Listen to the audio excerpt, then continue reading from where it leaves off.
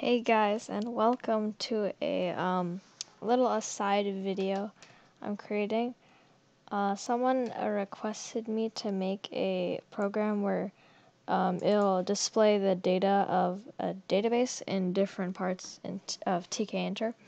So I'm just gonna go over what I did here.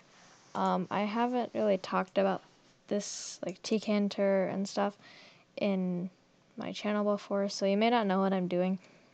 But I just made this just, if you do understand, you'll get how I'm doing it. Okay, so the goal of this is to create different tables in a database, and then it should take every table, and there'll be like a button next to it. And when you click the button, it'll show all the data of the tables.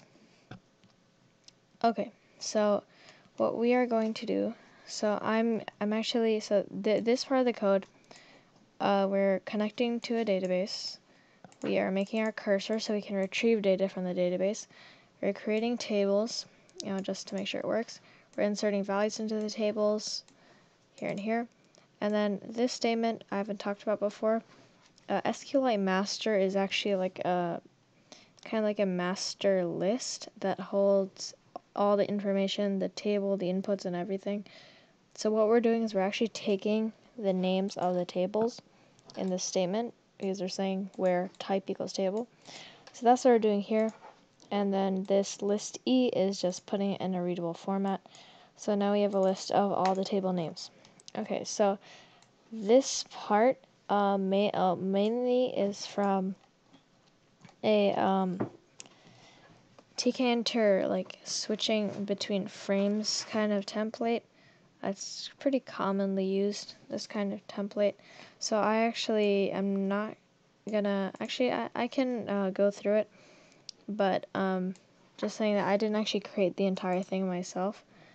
There are only specific parts that I created.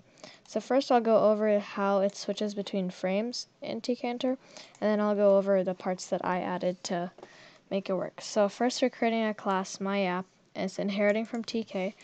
Normally we would say something like root equals TK, like that, but instead of doing that, we're using classes, so that's why we're inheriting from TK. And then we're using our initialization function, and we initialize the TK, which is pretty much just creating that window. And then we're creating a frame. This is like the master frame, and then we're gonna pack that. And then we made a dictionary of different frames. So we're gonna have different frames in this program. So we're just making a dictionary right here. This part I made, so we don't need to worry about that right now. I'll go into that later. Here we are incrementing the variable f in this tuple of start, page, and data. These two values are the names of the classes right here. So what we're doing with them is we're creating objects of these both these classes, but in a rather efficient manner by incrementing in a tuple, and then we're passing in the parameters. Container is to parent, self is to controller, and self.dict is to D. I created that part, and then we're coming back to this dictionary created up here, and we're referring to this frame, and then we're setting that equal to frame. And then we are actually putting the frame in the window by using .grid. And then we're calling this function called showWindow. And all this does is it takes the frame and then it raises it to the top. So it's actually happening right here, all this code. It's just creating two frames that are pretty much in the same place. But when we call showWindow on one of them, then Tkinter will raise it above the other frame, so you'll actually see it better. So like maybe there's one frame right here. You can pretend this is one frame right here. Just this is visual, and then there's one frame right here. So if I wanted to see this frame, then I would use tk.raise, and it would come above this frame. So it would come like up here-ish. So that's what showWindow does by using the tk.raise function, and we call that in our pages too. We initialize the frame, and then we also call controller.showWindow and then the name of the other class or the other page. The reason why we use controller is because showWindow is not a function in start page. It's actually a function in my app. So we use controller. So if you remember, we pass in self as controller. So controller here is actually just my app. So we're saying my app.showWindow. Then we do pretty much the same thing over here. So what's happening is that we're gonna the default kind of template for this was just 2 frames. One of the frames says to go to the other frame, and when you click it, it goes to the other frame. And then when you click the button again, it'll go back to the normal frame.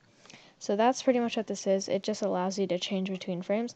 And now I'll talk about the part that I made. So first I made a dictionary, and here I'll be holding the different buttons. I called it self.dict. And then here, when we were declaring the objects of the classes, I added in that as a parameter. And over here in the initialization function, I also added that as a parameter. And then here I said for x and e, and then I made this. So if you remember, e was this list of table names in this database. So we're taking x and we're assigning it to every table name, and then we're creating a label with that text. So if, for example, I had a list of table names, the first one is called test1, second one is test2, third one is test3. Then for so it would create a label called test1 because it would increment it in that list. And then it would create a button. It also says test1. And I already told you about the command. It'll just switch to this page, which I'll talk about later. And then we pack it. So what's happening right here with this dx? So if you don't know how to use dictionaries, this might be a little bit confusing. So let me actually go to the Python shell. So a dictionary, pretty much what you do is you assign values to specific things. So if I said D, and then let's say test is equal to 3, and then I printed out this dictionary, it would say test is to 3. So we're pretty much relating one thing to another. It's kind of like setting variables, but it's a lot more powerful. That's why I used it. And also you can increment it unlike variables, so you can actually like create infinite amounts. But so what I'm doing here is I'm taking that table name and I'm making a object in this dictionary under that table name. So if the first table name was test1, that would be assigned to x, and then it would be saying something like this, and then it would be equal to button blah blah blah, and then we would pack it. So we're just creating a button called that first name of the table, and then we're packing it into the actual window. And then I also created this part over here. So first we create an empty list called data because I'm going to be using that here soon. Actually, you do not need this. I just realized. Yeah, okay, whatever, I'll just leave it there. So we're using the same thing for x and e. If you remember, all this is doing is assigning x to every name of the table in that list of table names. And what we're doing here is we're taking the x in the dictionary. Remember, we made these before. So it's referring to the same dictionary, and it's going to find that table name. So for example, when I was first incrementing through this, I had test1 as the first x, for example. And I created a dictionary object under the name test1. Down here, it'll increment x through e again. And let's say the first thing in e is test1. Then it'll go into the dictionary and it'll search for test1.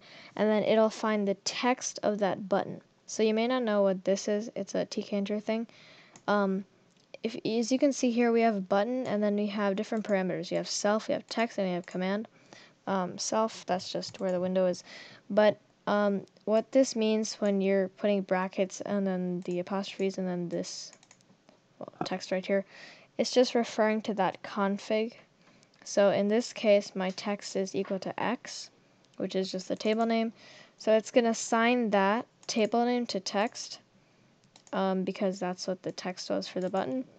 And then we are going to select all from that table. And then we're going to put it in a human readable format. I talked about this in my Sqlite 3 tutorial. and we're just appending it to a list here that we created called data, and then we're assigning label to data, and then we are adding the text as label right here.